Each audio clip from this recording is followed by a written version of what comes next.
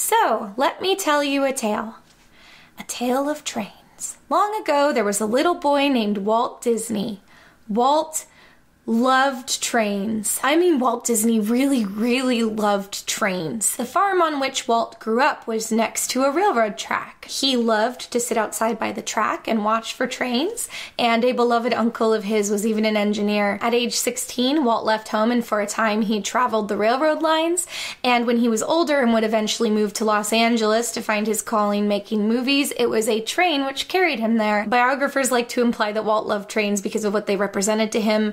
Things like freedom and possibility and progress. I never thought it was that deep. I mean, Walt Disney is a man whose taste in food never evolved beyond grilled cheese sandwiches and chili. Which, I mean, relatable. I imagine that Walt loved trains in the way that little boys love Lightning McQueen. Trains are big and they look awesome. And they go fast. And if you have a little toy train, you get to go choo. But maybe that's not it either. One of the boyhood tales of Walt Disney was that he would lie on his side in the dirt next to the railroad tracks, and he would press his ear to the rail and listen, sometimes for hours, until he would hear the rumble of a distant train. What else do you think he heard? What whispers do you think the locomotives shared with him on those still afternoons? Is it possible that they told him of his destiny? Did they rumble instructions? And what did they promise in return? You might be wondering why we're talking about trains. So this video is about Star Wars Land, but I have to talk about trains because trains are in its blood. Trains are its blood, like the veins are railroad tracks. And the blood is trains. Without trains, we'd likely have no Star Wars Land because we'd have no Disneyland to put it in. When grown-up Walt Disney was running his animation studio, he bonded with one of his top animators, Ward Kimball, over their shared love of trains. The story goes that Ward had Walt over for dinner and then just super casually and organically mentioned that he happened to have an elaborate miniature railroad in the backyard. I like to imagine that it was actually Ward playing an elaborate game of 4D chess after he found out that the boss loved trains. In 1948, Ward Kimball took Walt away to a weekend at a railroad fair. It was basically a bunch of hobbyists showcasing their tiny railroads. Each of the hobbyists wanted their train to stand out from everybody else's trains, so basically they would each pick their own little theme of what environment the train would be set in. So Walt spent what he would later describe as the best weekend of his life, watching a bunch of tiny trains rolling through intensely themed environments. And I firmly believe that this experience planted the seed which would later grow into the idea of Disneyland Park. Walt came home and built his own extensive model train set in the backyard.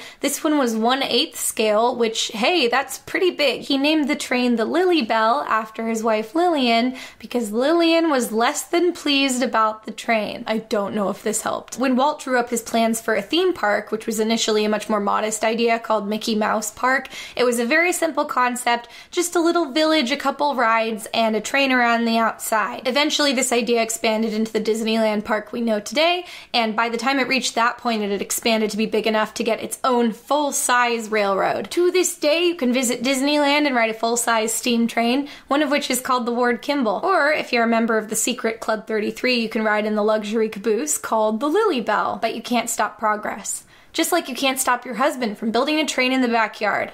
Sorry, okay.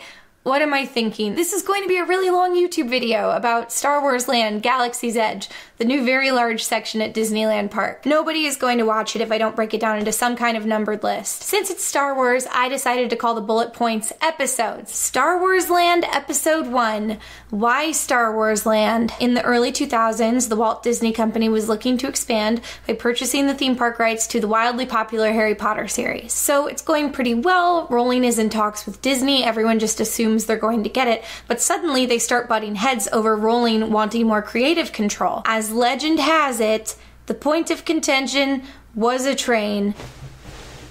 Where's my train? JK wanted a full-size Hogwarts Express to carry guests into Harry Potter Land, and Disney said that was too much. Both Disneyland and the Magic Kingdom at Disney World had full-size trains already and couldn't comfortably house more trains. Adding a Hogwarts Express to the existing parks would be expensive, unnecessary, and logistically inconvenient. The Walt Disney Company's new CEO was no Walt Disney. Too many trains, he said. I assume. We'll have no more trains here. You monster, Jenny said. We will have trains here, as long as a dream is alive in a child's heart. Oh, sorry. I was reading from my fan fiction again.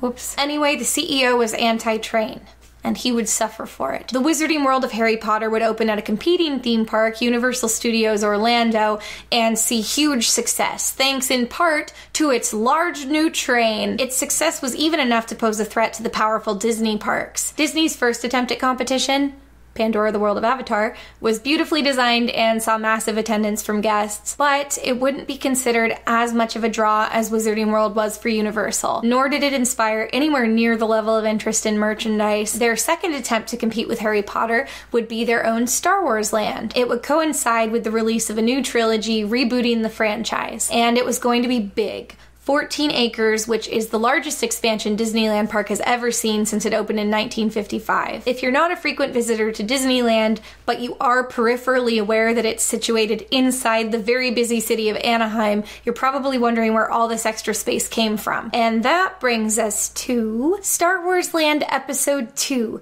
The Land. Despite being the third teensiest Disney park worldwide at only 83 acres, Disneyland Park is one of the most popular in terms of sheer annual ticket sales. And that's because the cream rises to the top. The limited space means that if an attraction is too unpopular or just deemed too old, they will take it out and replace it with something new. Sometimes they even take out an attraction that everybody likes for no reason. So whenever Disneyland gets a new ride, chances are that it is sitting on the bones of another ride that came before it. The land on which Star Wars Land is built has actually been home to two different attractions. The first...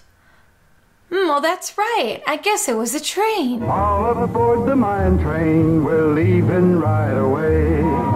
Heading for the wilderness where the bear and coyotes play. Mine Train Through Nature's Wonderland was inspired by the old Disney nature documentaries and was a slow, sprawling, easygoing ride through the western wilderness past over 200 animatronic figures of bears, elk, beavers, mountain lions, rattlesnakes, wild pigs. Segments of the ride included the western town of Rainbow Ridge, Bear Country, Beaver Valley, the Rainbow Caverns, and the Living Desert, a whimsical portion with mechanical rock formations that would tumble menacingly toward you, and human-looking cactuses. Desert heat sometimes gets to you and makes these here cactus take on strange shapes. In addition to the mine train, you could also go through Nature's Wonderland on a stagecoach, a Conestoga wagon, or a pack mule. All of these other ones were pretty short-lived, but there were like 2 magical years where all of these different modes of transport were going through the wilderness simultaneously. Not to go on like a giant tangent, but to me this really exemplifies Walt Disney's commitment to using modes of transportation as not only conveyances, but as sort of a futuristic mode of ornamentation. So if you're going through Nature's Wonderland on your little train, you might look overhead and see a rock bridge with a pack of mules going across it, or see a full-sized covered wagon lumbering by in the distance. Over the trees, you can see the very top of the paddle wheeler making its way down the river. These aren't just rides for the people who are on them, they are also symbiotically enhancing the experience for everybody in their sightline. It made for a very lively section of the park, and also just made you feel like you were in a real western wilderness being explored by settlers. Early Tomorrowland, my personal favorite, operated by the same principle, so you might look out and see from one vantage point a people mover train, a skyway bucket, a monorail, and a submarine all passing by in the same view. Anyway, the mine train was the longest surviving conveyance through Nature's Wonderland, and it had a pretty good run. It lasted clear up until 1977, the same year Star Wars hit theaters. That's a coincidence. It's just kind of cool. But some Nature's Wonderland remnants and references survived for years, and it's still kind of a darling of old theme park enthusiasts. The ride's loading area and a large chunk of its land was taken over by the Big Thunder Mountain Railroad roller coaster, which is kind of a spiritual successor, even though it's much more exciting. It reuses the buildings of the town of Rainbow Ridge and a handful of the mechanical animals. Tortoises! A buzzard! Show me the snakes! Show me the snakes! The first lift hill of the roller coaster takes you through a cave, which is a visual reference to the Rainbow Caverns. And you know, it's a train. Down the trail from Big Thunder, they even put in a little tribute to the Conestoga wagons. This was during Disneyland's partnership with McDonald's in the late 90s and early 2000s. They constructed a building that looked like a covered wagon, and it sold McDonald's French fries and nothing else. It was known as Westward Ho Fries, or in some cases, the Conestoga Fry Wagon. I don't think any of us will ever see anything as kitschy in our entire lives as the Conestoga Fry Wagon, and I miss it dearly. I was really hoping they'd bring it back for Star Wars Land. Maybe like park it right next to the blue milk so you'd have your hot fries and your cold blue milk. There are dreams that cannot be. A few more of the mechanical animals from Nature's Wonderland still populate the rivers of America, which you can see from the Mark Twain riverboat. The remains of the Bear Country section can still be seen on a trail leading between Thunder Mountain and Fantasyland. The tunnel that used to let out onto the old trestle bridge is now looming over a big empty lake. A chunk of the trestle and the track itself was left hanging out of the tunnel initially, and it stayed that way for years until eventually rough weather caused it to tumble down into the lake. I'm genuinely curious as to whether it's still down there. This is a bit spooky, right? The bears are long gone, but when the water level is low enough, you can still look down in the lake and see the jumping mechanical fish that they used to try to catch. I think it's cool that Disney still leaves this effect switched on as kind of a throwback. But we want to turn our attention to that living desert section I was talking about. The living desert scene with all its cute little cacti and its tumbling rocks would comprise most of the land that would eventually become Star Wars Land, and there is a unique quality to it which I would like to discuss. You see, since it was a desert, they couldn't have any sight lines to any of the things around it, and there was a lot of stuff around it. There were trees all around it, there was a huge lush river on one side, and then on the other side is Fantasyland, so if you saw any of that, you wouldn't feel like you were in a desert. So, to create a visual barrier, the entire desert section was dug out to sit roughly 6 to 8 feet lower than everything surrounding it. Initially, after the closure of Nature's Wonderland, the living desert area became a barbecue restaurant and a petting farm, but to build these attractions, they needed to get the land level to the walkways around it so that guests could go into it without traveling over a hill or falling into a pit. So you'll remember when I said that the Nature's Wonderland ride had over 200 animated figures, and that only a handful of them, like maybe a dozen tops, would go to Big Thunder Mountain Railroad and the rivers of America. So what about those other critters? Well, the critters of Nature's Wonderland had deteriorated from age and from years of sitting outside,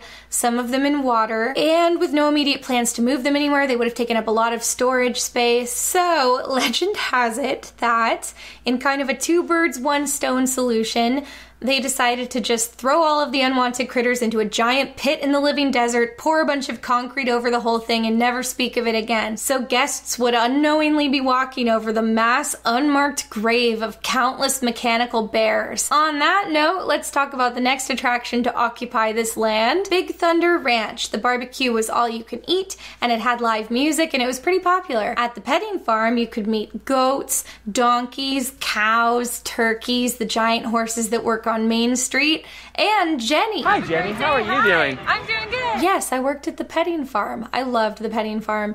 The petting farm was not popular. It was a favorite of the young, the elderly, and guests with sensory issues who just wanted a quiet place to chill for a minute. But Disney takes hourly counts of their attractions, and it's not like a petting zoo can compete with Space Mountain. According to my manager at the time, the petting farm had the lowest hourly counts of everything at Disneyland. I'll never forget how, when I talked to him about the impending closure of the petting farm, he told me it wasn't a matter of where are we going to put Star Wars Land, it was a matter of how are we going to replace the petting farm. The petting farm was on some pretty prime real estate because it was at the outskirts of the park, and behind it was just a large empty festival center, a big grassy hill, a barn, and a parade storage building. It was a good space for outward expansion, it just needed a little juggling. The biggest accommodation is they did have to completely reroute the Disneyland Railroad, but in doing so they actually added a lot of scenery and embellishments to the train's river crossing, including a lot of references to mine train through nature's wonderland. We've got waterfalls and beavers and a giant beautiful railroad trestle. I was hyped. Star Wars Land itself even took a page out of the Living Desert's playbook. They wanted clean sight lines, and they also wanted to build tall structures to have good force perspective and some big alien rock spires without visually disrupting the rest of the park. So they actually carved a large concave area back into the earth and put everything lower than its surroundings. I wonder if they dug deep enough to strike pay dirt and accidentally unearth a lot of animatronic bear and elk skeletons. That would be a fun day on the construction site. Best of all, this land is rich with big train energy. Star Wars Land was not only once occupied by a train, it is also hemmed in by trains on nearly every side. Casey Jr. Circus Train is its closest neighbor to the east,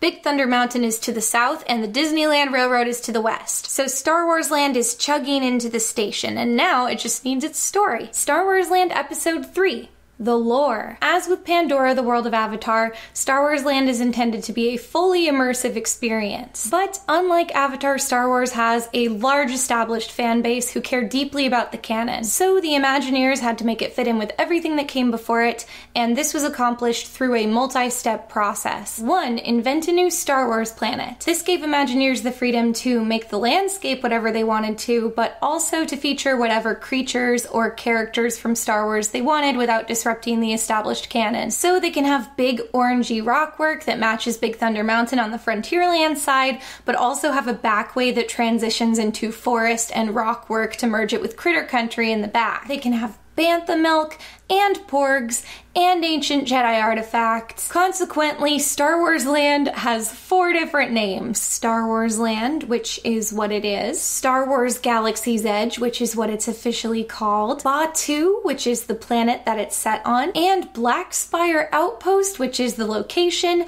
on Batuu that you are specifically in. Step 2, fire the director of one of your Star Wars movies and replace them with a director who's willing to add an extended sequence that is solely there to establish the existence of trains in the Star Wars universe. This would appease the train spirits and prevent misfortune from befalling your theme park. Step 3, start referencing Star Wars Land in all of your canon material prior to its opening. On Star Tours, I'm basic, don't make fun of me. On Star Tours, they added an ending to the possible carousel of endings that took guests to Batuu. Oh, Batuu, hell yeah. Although each of the story segments on Star Tours are randomized, I believe for a good long time this was the only one you could get. Yes, Batuu. I believe this adventure is just beginning. Batuu was also featured in the novel Thrawn Alliances. It made a little cameo in the Star Wars Resistance cartoon, and it got its own Marvel comic series. The story of Batuu is that it is a once great Outer Rim world, which is now used as a stopover for travelers and smugglers on their way out into wild space. It's currently occupied by the First Order,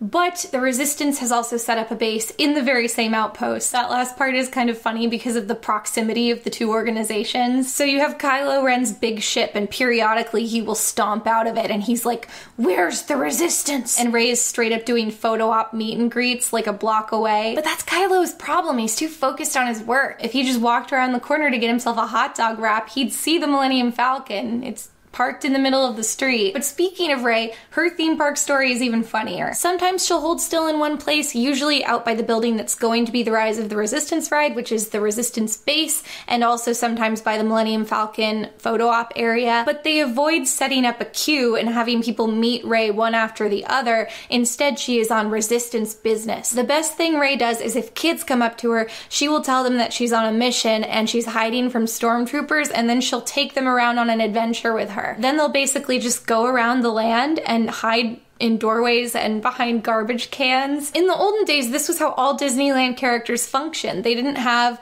a sign set up telling you where to meet them, and they didn't form a line. They would just show up and be around, and kids would gravitate toward them. They would just wander the park like they live there, which is what you're supposed to feel like, and sometimes they would even climb onto rides with you. Then the concept of the character meet and greet was recontextualized into an attraction of the park, a rite of passage for little girls wearing matching princess dresses, and a marketing opportunity for your Disney PhotoPass photographers. There are a couple characters who are still free range, like like Peter Pan will just wander all over Fantasyland, and Alice and the Mad Hatter still go play musical chairs with kids at the ice cream parlor. But the princesses are so in demand that they built them a dedicated royal hall for photo ops. You line up and then they march you through and you meet 3 in a row like it's an assembly line, and the character hosts have an hourly quota they're supposed to meet. I understand the need for this. They wouldn't have started doing it if the demand wasn't there. But that never made sense for Rey. And before Star Wars Land opened, they did have a dedicated Rey meet and greet, and she had a little backdrop that they made for her. It was a little room with like a map and a console with buttons. And it's like Rey isn't a political leader like Leia, and she's not bubbly and outgoing like Rapunzel and Snow White. So like, why is she in this room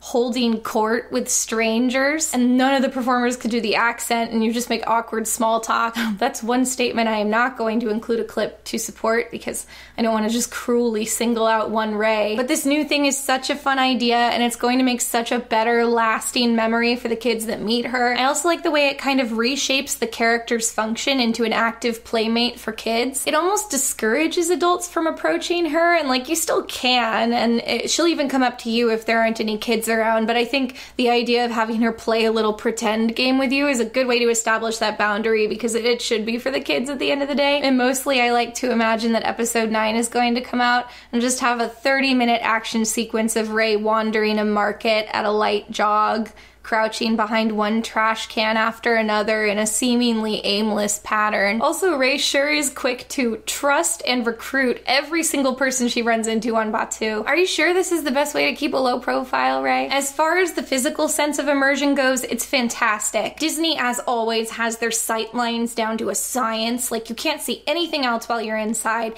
and you can't see inside when you're in the other lands, so it doesn't ruin those. I really wish companies like Universal or Knott's Berry Farm cared about this, so you wouldn't get things like a Homer Simpson head from Hogwarts or a roller coaster track in a western ghost town. And all the employees are extremely into it. If you go, just know that basically everybody at the park wanted to work at Star Wars Land. They even made a video surprising people by telling them they got accepted to work there, like they were winning the lottery or something. So definitely don't overlook the cast members as a resource. Like, if you see anything that you're curious about or just have any questions, definitely approach them and ask. They are just as excited about Star Wars Land as you are. A lot of them have made up their own backstories and characters. Like, there was a guy selling me water bottles whose thing was he likes to eat porgs. A lot of them are doing fun space hairdos, and when they go to costuming, instead of having a set costume like everywhere else in Disneyland, they are given a large selection of pieces they're allowed to mix and match, and that's to help them establish their character also. First guy I've seen with this hat. It's a bold choice, but I respect it. If you're talking to an employee and they look like they have a minute, definitely ask them questions about their characters or the surroundings or props. Ask them how they feel about the First Order. If you see a blaster mark, ask them how it got there, because odds are they've either made up their own story or it was covered in training and they're excited to show they can remember it. One of my favorite moments was I was in line for the lightsaber experience, and we were in this courtyard and there was a tree with colorful scraps of fabric tied to it. At one point, an employee arrived and started tying more scraps of fabric onto it, and this was opening day, so I was like, oh, it's a designer punching it up, or maybe guests disrupted some of them and he's fixing it. But I'm near an employee, so I just point to this man and I go, what does it mean? Whoa, that man is tying fabric onto that tree. What does it mean? What does it mean? Is there any way? And it turns out it does have an explanation. This is a wishing tree. What do you have to do to make it come true? Right side. It just kind of lives on the tree, and as the tree grows and blossoms, your wishes will come true. I wonder what he's wishing for. That's the kind of thing that makes the experience really special. As in Avatar Land, nobody is supposed to acknowledge that they're in a theme park or that Star Wars is a movie series. In Avatar Land, the Avatar movie is the documentary, and in Star Wars Land, the Star Wars movies are the legends. This land also, of course, has its own lingo. Bright suns and rising moons are their greetings, depending on the time of day. Somebody was telling me that the planet Batuu has 3 suns and I think 2 moons, and I believe this employee was telling me that they're all out at once. And I don't know enough about space to know if that makes sense. But anyway, that's why they're all about their suns and their moons, because they just have a bunch of them. so it's always on your mind. Wheelchairs and strollers are transports, and my personal favorite, I don't know, is supposed to be only the ancients know, which I have yet to see employed, but I'm very excited for the eventuality. I remember that for people that like clickbait articles, before it opened, everyone was like, if you go to Star Wars Land, you better know to call the bathroom the refresher or they won't tell you where it is. It's like, no, customer service still comes first. Obviously, it's just clickbait. They call it that, but they obviously still answer you. It's obviously just like if you ask where the bathroom is, they say the refresher is that way and you understand through context clues. It's not complicated, guys. Definitely use the lingo while you're there because it is fun. I don't make the fun rules, it just is fun. I imagine that working at Star Wars Land, when the crowds pick up, is going to end up being a very stressful experience with a lot of unhappy guests. I worry that as guest satisfaction issues arise, they will start discouraging their employees from being so in character. Or the employees will stop having so much fun and not be so into it, or they will simply run through their first crop of employees and not train the subsequent crop of them quite as intensively. If I may hit you with a fun fact, which I love, I was once in a break room and a veteran employee of California Adventure swore to me that when the park first opened, all of the employees of the boardwalk area were asked to affect an old-timey carnival barker accent. Like the CEO was just really enamored by the idea of this and asked it of them in training. But nobody was doing it and the employees were bad at even being asked because it is kind of a big ask. Management was tired of trying to enforce it because they weren't into it either, and it was very quickly just written out. They're like, no, we're not gonna do that. I've Googled around about this extensively and tried to find old home movies of the year the park opened, and I've not been able to verify this as fact at all, but I want to believe. Nobody in Star Wars Land is being asked to do carnival barker accents, but I think it is a reality of theme parks that as things begin to age, that level of attention to detail and effort begins to wane as the realities of training and maintenance set in. So that's why it felt very important to me to go to Star Wars Land soon after it opened and catch all those strange and interesting things which might be changed or abandoned later. But how are we getting inside? Star Wars Land Solo, a Star Wars Land story.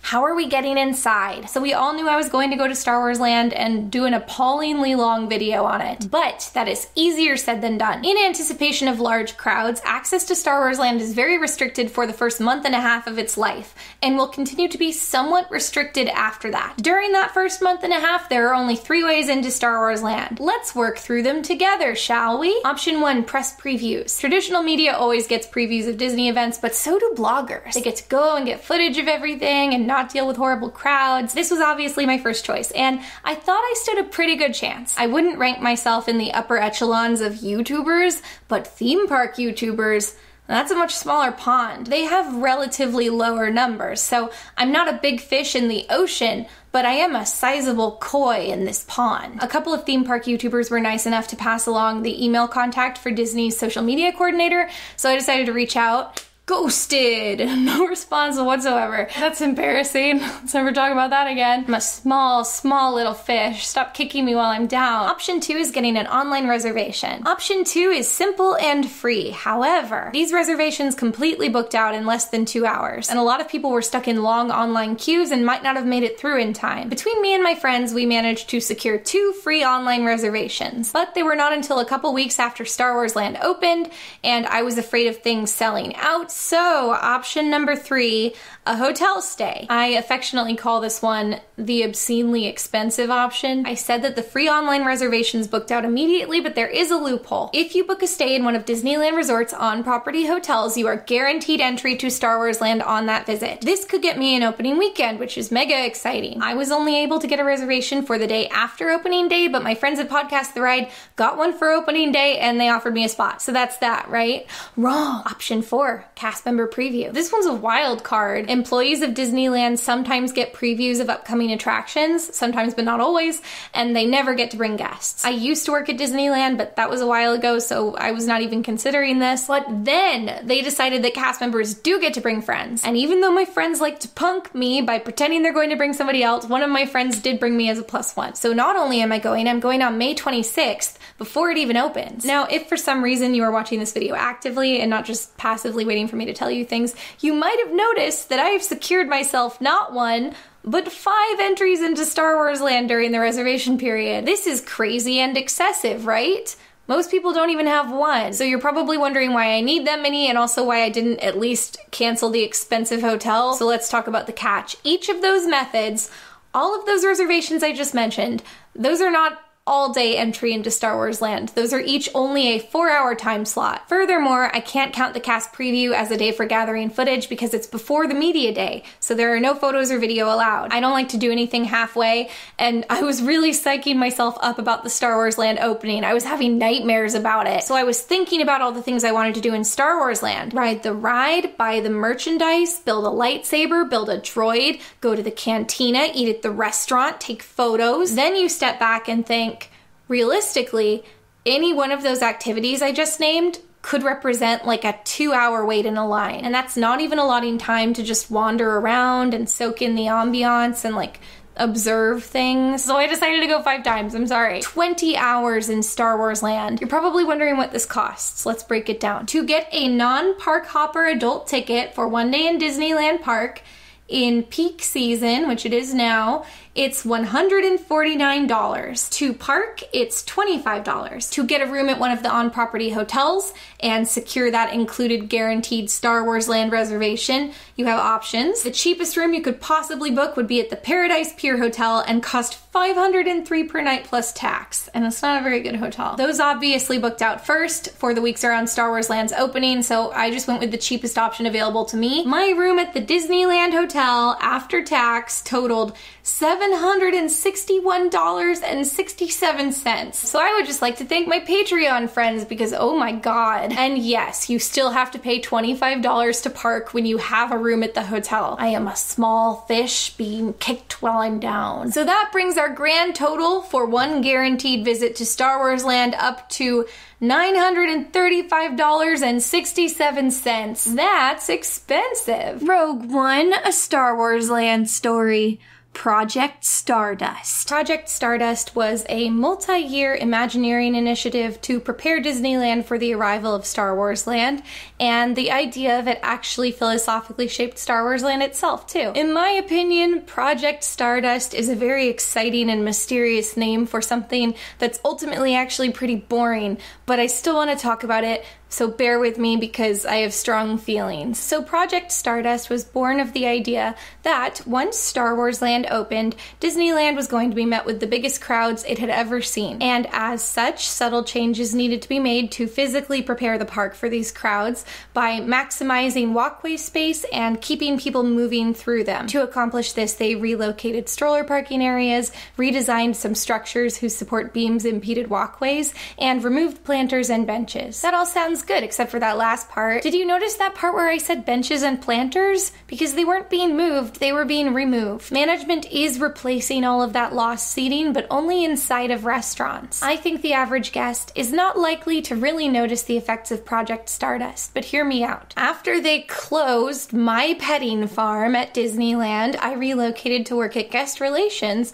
so a large portion of my job was fielding the complaints of angry guests. In my experience, the number one stressor for theme park guests is that they run themselves ragged all day without even noticing it, to the point where by the time they come to complain at City Hall, a lot of them don't even want anything. They're just very upset, and you just kind of have to nod sympathetically, like that's most of the job. They spend all day freaking out, thinking about how they spent a lot of money to get there, like for example $935.67, much more than that if they're from out of town, and much more than that if they have a big family and a bunch of kids. And so they just panic about doing as much as they can and getting their money's worth. If your whole family is exhausted and you pass by a little shady planter, maybe a bench by a duck pond, it might occur to you that, hey, you should sit down for a second and not be moving around and stressing out. Maybe you get a turkey leg or watch the horsies pulling the streetcar or pull out your park map and gather your thoughts. Maybe have a chat about what you've all liked about your day so far. And decompress. If you don't pass by any convenient benches on your way somewhere, you feel really guilty asking everybody to go way out of their way so you can try to find a place to sit down. Psychologically, it doesn't feel like an easy little break anymore. It seems like you're grinding everything to a halt and wasting time and wasting money, so you keep pushing and you keep moving and you don't even realize you feel like you're dying inside until it's 5:30 p.m. and you're standing in the middle of Pizza Port having a family meltdown because your son Brayden only eats chicken tenders and you don't want to go all the way back to Frontierland. He's crying crying, you're crying, your spouse is crying, and suddenly your marriage is falling apart. Maybe somebody caught cat flu. It's not a good time. And besides, Disneyland is all about atmosphere. It's made to be observed. There are hidden details everywhere. Buildings pump out smells and ambient audio tracks, and you're not going to notice any of that if you spend all day hustling from one place to the other. So anyway, I really feel Project Stardust in Star Wars Land. There are huge, massive walkways. It feels like a lot of expansive space, but there's practically nowhere to sit. I remember walking outside the droid shop, and there's this little fenced-off decorative area with little droids to look at. I kept looking at the droids and then looking around me, and I didn't really know why until I realized that I was looking for a place to linger, and I wasn't finding it. I wasn't even really looking for a bench. I was just looking for like a faux alleyway with maybe some steps leading to nowhere, and then people would sit on it and congregate. It would be shaded, and then you could just sit there for a minute and look at the droids. I assume this expectation came from Diagon Alley at Harry Potter World or Main Street at Disneyland, which both have exactly that, but nope, not here. To add insult to injury, Star Wars Land does have little faux staircases that don't lead anywhere, but they're all so high up that guests can't get to them, or they're behind a little gate, like they're only to be observed. Please do not sit on our fake staircase for some reason. There are, by my recollection, no formal benches in Star Wars Land, although there are some low planters. There are some space shipping crates that enterprising guests can try to sit themselves on. These are all crowded with people at any given time, and most of them are in direct sun. Also, if you have any kind of physical or mobility issues and you can't sit very low or jump up onto something, you're going to have even more limited options. Everything about it just subliminally telling you not to linger. In keeping with Project Stardust, almost the only seating in Star Wars Land is inside of the 2 restaurants, and that is also limited. I'm going to talk about that later. All of this together makes Star Wars Land extremely exhausting. After my first 4-hour time slot, I felt like I'd been there for 3 days. Another casualty of Project Stardust was the free roaming droids. When the land was announced, all the concept art had free roaming droids rolling around through the crowds and interacting with people, and then as they kept releasing more concept art, you started noticing that it didn't have free roaming droids in it anymore. This little guy named Jake even appeared for test drives around Tomorrowland in 2017. Hey, thank you, droids. By the way, I might just be paranoid, but I'm fascinated by this guy with this sideways water bottle. You can see him following the droid around like that in every shot, and he never pulls out a phone to take a picture. And this video has a white sweatshirt water bottle guy. Anyway, I just thought it was interesting. Anyway, Project Stardust is reportedly the reason for scrapping these droids and not putting them in Star Wars Land at all, because they would cause people to gather and take photos and would impede foot traffic. The real reason is probably budget cuts, obviously. Building and troubleshooting and maintaining these droids is expensive, but more than that, Disneyland's only puppet show, Disney Junior Live, ended a 14-year run in 2017 because of Disney's tensions with the puppeteering union. Yeah, I guess negotiations weren't going the way they wanted, and Disneyland decided that puppeteers were just too expensive to bother employing. Also, remember the last time we saw Jake was around that time. But anyway, Project Stardust was the excuse, so I still blame Project Stardust. I mainly just mentioned the droids here because I want people to know that we could have had free roaming droids, and if nobody knows that we could have had them, nobody's going to be upset that we don't have them,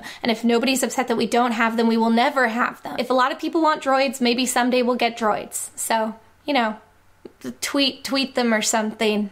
Tweet at Disney that you want droids. Actually, if we've learned anything from the history of Star Wars Land, it's that if we really want free roaming droids, we have to get Universal to do it first, and then Disneyland will get embarrassed, and then they'll do it. And like, come on, foot traffic is not a valid excuse for not having droids. Because like, impeding traffic flow because people want to stop and take a picture, doesn't that sound like the castle? Is that next, you guys? Gonna take out the castle? Yeah, an efficient walkway is great, but you can't live your life in efficient walkways. Imagine existing in a place where every square foot of land is an efficient walkway. You can't stop moving or you're in somebody's way. You're constantly being jostled, and if you try to step to the side and lean against a wall, an employee in a vest urges you to keep moving. That place actually exists. It's called San Diego Comic-Con, and it's a nightmare. Never go there. I appreciate the efforts of Project Stardust and the simple initiatives like the stroller parking and and widening the walkways, but I think when you focus on efficiency over comfort and atmosphere, you're obviously going to have a negative impact on customer satisfaction in the long run. I moved. So I mentioned guest satisfaction, and you're probably wondering how this is going over with the customer base. Well, the story of Star Wars Land is still developing. We are still in the prequel portion of the Star Wars Land saga, but I'm sure some of you have noticed that there are already loads of clickbait articles about how Star Wars Land is failing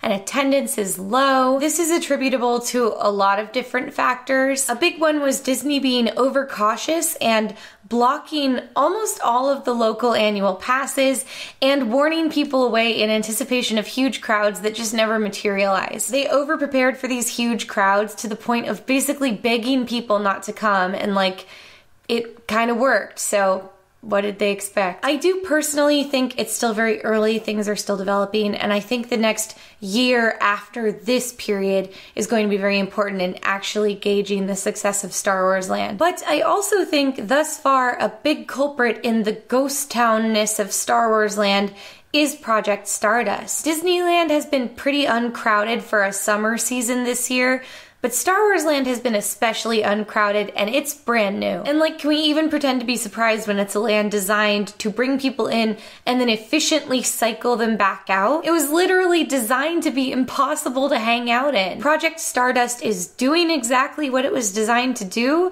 but I think it's to the detriment of the land. The only silver lining here is that Project Stardust is not like a hard thing to undo. It's not hard to add benches. It's not a big strain on the budget either, which apparently is a deal breaker for a lot of things. Unless the benches decide to unionize, then it's all over. So, whew, I think that's all anyone wants to hear about Star Wars Land. Mission accomplished. The philosophy behind shaping its walkways and animatronic graveyards. But wait, I promised you a tale of trains. I would have expected to circle back around to trains, like much in the way that a train would circle around a track. Well, this tale is not over. You've just witnessed the prequel trilogy, plus 2 other things that you didn't ask for. But there's actually a lot more to cover in excruciating detail. The food, the merch, the activities, the ride, the second, much more impressive ride, if it ever actually opened. This feels like I'm setting up a call to action, but I'm not. These just are things that I'm going to talk about, whether you want me to or not. All of it, just like Star Wars, became much too gargantuan for a single trilogy or video to contain. So I hope you'll all join me on this journey in the next video. All aboard! True, true.